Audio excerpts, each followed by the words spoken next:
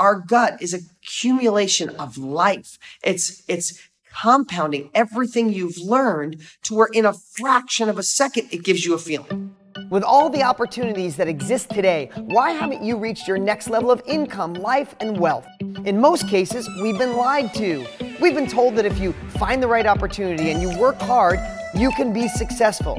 And that's simply not true.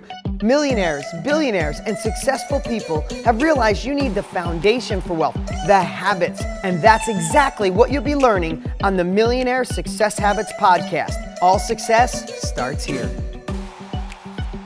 So how often do you trust your gut? Think about this. Our gut feeling is that achy belly when someone walks in the room and you go, oh, why do I not trust that person? Or you hear a deal or an opportunity to get involved in a deal and to make money or do something and you're like, why does that not set right? Or other times you hear something and in 2 seconds or an eighth of a second, you're like, I want in. I want to do this. I'm excited. Another time a person walks in the room and you're like, well, I just like that person. I'd love to get to know them. What is that? What is our gut? Hey, it's Dean Graziosi. Welcome to the Millionaire Success Habits podcast. If this is the first time you're joining us, it's an honor, a privilege, and a pleasure to have you here. I just go nonstop trying to deliver values, capabilities, wisdom, and direction that I've learned through being an entrepreneur for over 30 years, right? Through generating hundreds of millions of dollars and having incredible success and miserable, horrible, disgusting failures, sleepless nights, overstressed, overworried. But I know what it's like to be on both sides. And let me just tell you, being successful, not worrying so much about money, about life, about happiness, about your health is so much better than worrying about it all the time. So that's why I'm here. And that's why I'm guessing you're here. And if you haven't, make sure when we're done with this podcast, you go to subscribetodean.com. That's how we can keep you informed about new stuff, new training, and all kinds of other stuff. Plus, spread the word. This podcast is growing fast because of you. So I appreciate it. But let's get back to your gut. Here's the way I look at your gut feeling. Think of a mainframe computer. That's the old days. Think of a hard drive, right? And a computer as your artificial intelligence computer in today's world. You know, computers can learn.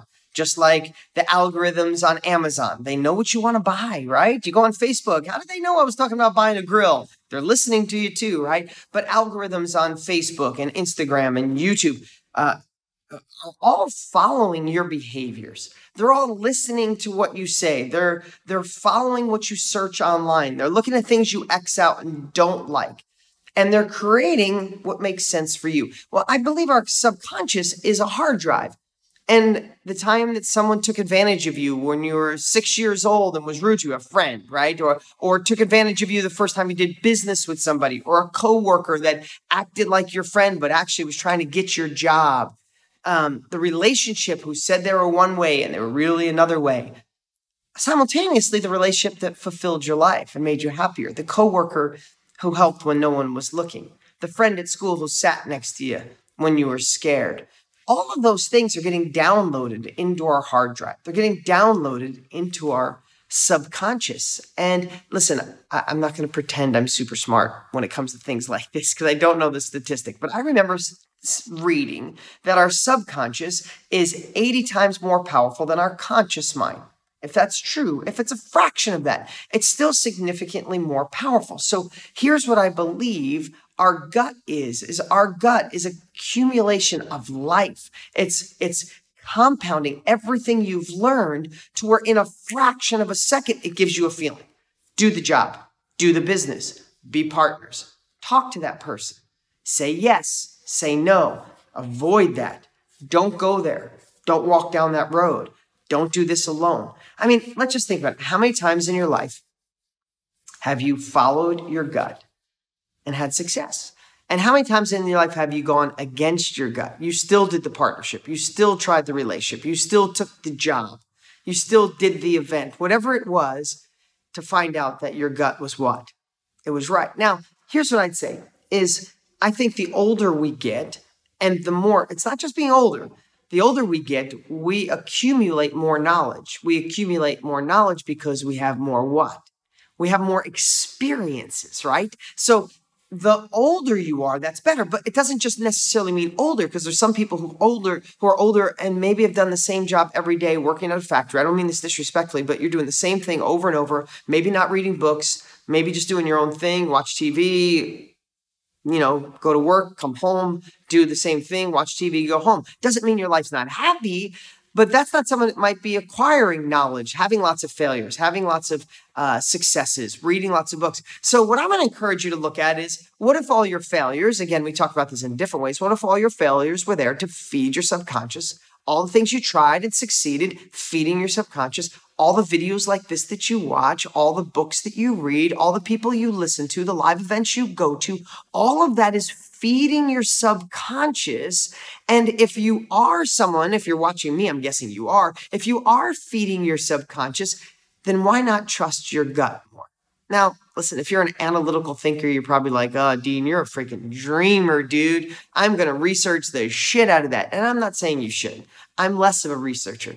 At this phase of my life, I follow my gut. My gut gets me in the door, and then I'll do the research. Then I'll do the due diligence. Of course, I'm not going to fly blindly because, I feel it. But I trust my gut as the first call to action, as the first movement. So I would love for you to take the time this week and really look back in your life when you went against your gut and you're like, damn it, I should have stuck with that. Or you went with your gut and had great results. I believe it's the 80-20 rule. I believe when I go with my gut to at least take that first step, 80% of the time, my gut is smarter than me. So start looking through a new frame this week. I thought this was really important because I made a decision this week that went against my gut. And at the end of the day, I was wrong. And I haven't gone against my gut feeling in ages. I had my team members and other people saying, come on, no, Dean, you're thinking too much. No, I actually wasn't thinking. The feeling came on me in 1/100th of a second. But I logically talked my way out of it, and I regretted it. So it made me think of this, and I'm always sharing with you guys, whatever's going on in my life is what I'm sharing with you. And the other thing I'll always want to say is, if you think I got this all figured out, yes, I've generated, my brands and my companies have broke $1 billion in sales. Do I have $1 billion in the bank? No. Do I make a lot of money? Yes. Do I have a lot of money in the bank? Yes. Am I saying you're going to be a billionaire and have lots of money in the bank? No. But in this journey of doing all of those things, all through this trial and error, I realized it's the little things that move the needle the most. It's the things like trusting your gut. It's the things that allow you to overcome the obstacles, to tell yourself a different story, to not quit when everyone tells you should, to not follow the norm, to step off the path, to do your own thing and go for it. You have a burning desire inside of you for more. That's why you watch me, or else you wouldn't be here. And I just want to encourage you week after week to go for it. Smartly, wisely, model the path that other people have already forged, but go for it. And remember, all success starts right here. Listen, if you like the video, make sure you click subscribe right now so you never miss an episode. And while you're there, click the notification bell so you'll know when the next one goes live. You can always follow us on Instagram, and if you don't already have Millionaire Success Habits, you can grab it for free at deansfreebook.com. Remember, all success starts here.